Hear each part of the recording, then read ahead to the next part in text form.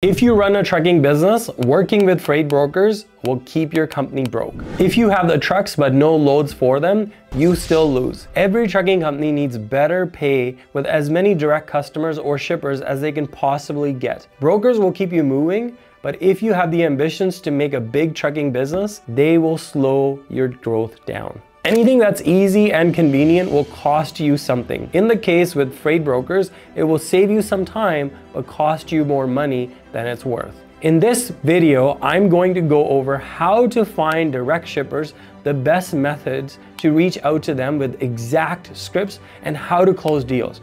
So you never have to worry about posting on a load board ever again. If you watch all the way through this video, you will be able to add tens of thousands to even six figures to your bottom line if you follow these simple steps properly. And first, let's cover the basics for anyone that's watching. What are direct shipper loads and why should you care? Direct shipper loads are exactly what the name implies. It's load agreements between the trucking company and the shipper. Most trucking companies work with freight brokers who provide the contracts but take a general 15 to 25% off the load revenue.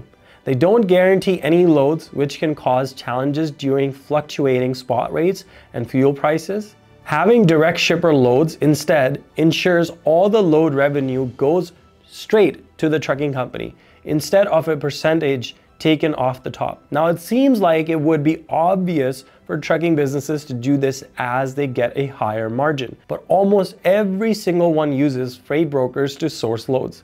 This is usually because it's convenient and you don't have to think about it. And don't get me wrong, freight brokers get a lot of hate, but they are an integral part of a trucking industry. They can be beneficial for a big and small company who may be focusing on different parts of their business. But if you are looking at your books and you are wondering, where can you find some additional money to expand your business and be more self-sufficient? I'm going to explain where to find the shippers and what to pitch them that I recommend to all trucking businesses to acquire connections with freight customers and shippers and close deals. The best strategy I can give you right off the bat to find shippers is to get a recommendation letter from your current customers if you have a direct customer and solicit other shippers in the areas you want to be in. If you don't have any direct shippers right off the bat for recommendations, here are some traditional but still incredibly effective methods of outreaching. Number one is cold calling and cold emailing. Research potential customers and shipper in your target market and reach out to them directly via phone or email.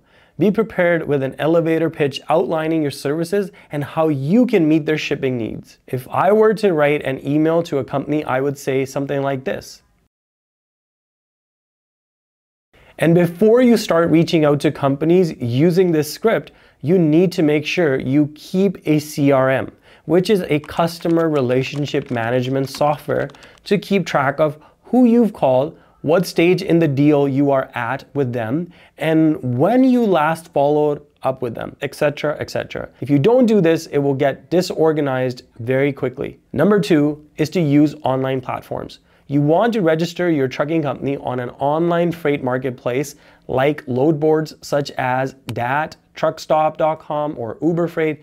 This sounds counterintuitive since we are looking to stop using load boards, but hear me out. When you haul a few loads from these load boards, you'll know what brokers you are taking loads from. You want to make sure you're looking for small to mid-sized brokerages since larger ones are working with giant companies like Pepsi, for example. See if you can get in touch with them directly in the future to establish a relationship. Number three is to use social media to your advantage. Platforms like LinkedIn are great for showing your company's services, sharing industry news, and connecting with potential customers and shipper. You can easily find businesses and decision makers on LinkedIn because that's exactly what the platform is built for. Now, it's great that you know where to find shippers and the methods of how to reach them, but what do you actually offer them? Here are some important steps to keep in mind when crafting deals to establish direct shipper relationships. First, you have to put yourself in the shipper's shoes. If you have an owner-operator or a small trucking business, walk up and ask to have direct loads, why should they want to work with you? They don't have the most experience or the most trucks or trailers or resources. Now you as the business could try offering a lower rate, but that wouldn't make any financial sense to do that. You would be better off working with freight brokers instead, and you're back to square one. Much like if you're looking to get hired for a job that you don't necessarily have every qualification for, you need to find ways to make up for where you're lacking and how to add value to their company over your competition. Mega carriers and freight brokers often have systemized processes to acquire shipper loads, which are the reasons why they're so big in the first place.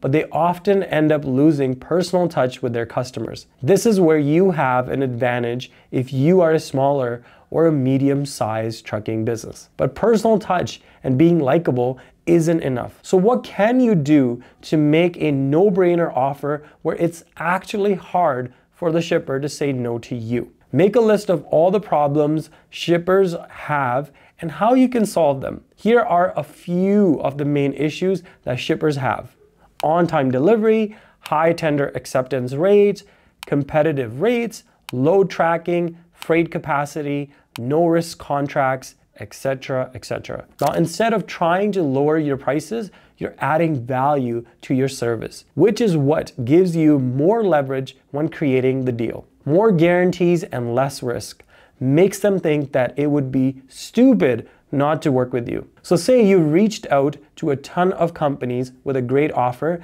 and are getting some responses. It's time to close some deals. You're going to go to shipper's office and have an in-person meeting, if possible, with the transportation manager or shipping manager.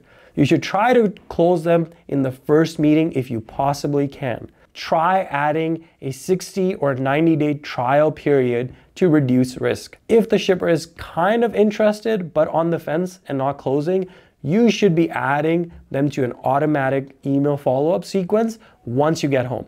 This sequence will send them an email once every 1 or 2 weeks. These emails should be social proof of you working with other shippers and the results you've gotten for them. Proof that you've done it before and are capable of doing so is the most important way to distinguish yourself from the competition. If you get a positive response from this email, you should be pushing for another in-person meeting. And you might not like this, but as a small to mid-sized trucking company owner, you likely don't have a fleet of salespeople working with you. This means if you're not naturally inclined at speaking and selling confidently, you're going to need to learn some sales tactics.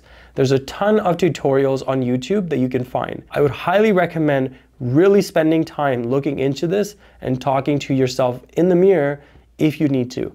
At the end of the day, you're simply having a conversation with another human being, even if you are selling a service. To recap this video, you know where to find the shippers, how to outreach to them, how to keep leads organized on spreadsheets, what to pitch to them, and how to close the deals. If you implement the steps I have laid in this video, you'll be able to acquire direct shipper loads to increase both margins and profits for your trucking business, while cutting out the middleman. And if you are getting so many loads that you need new trucks and need more qualified drivers to seed those trucks, I can double your fleet in 30 days or less. I've seeded over 5,000 trucks in the past few years, and I am looking for ambitious trucking company owners that have over 10 trucks and are looking to grow their fleet. Now, I only have a few clients in each region to make sure there's no overlap with hiring drivers. So there's only so many spots available. If you are interested, click in the link in the description and watch the video. Make sure to subscribe for the next video, and I'll see you in the next one.